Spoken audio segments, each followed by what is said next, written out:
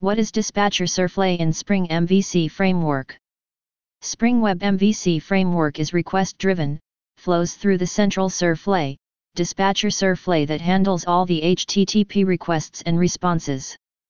Spring's DispatcherServlet is completely integrated with the Spring IOC containers, so it allows you to use every feature that Spring has along with request handling. After receiving an HTTP request, DispatcherServlet gets helps from the handler mapping, configuration files, to resolve and call the appropriate controller.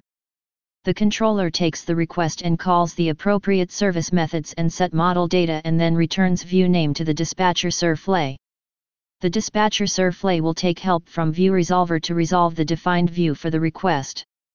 Once view is finalized, the DispatcherServlet passes the model data to the view, which is finally rendered on the browser. By default, DispatcherServlet resolves its configuration file using servlet_name servlet.xml. For example, with the above web.xml file, DispatcherServlet will look for Spring servlet.xml file and CLAS path. DispatcherServlet is the front controller in Spring MVC that intercepts every requests and then dispatches/forwards it to an appropriate controller.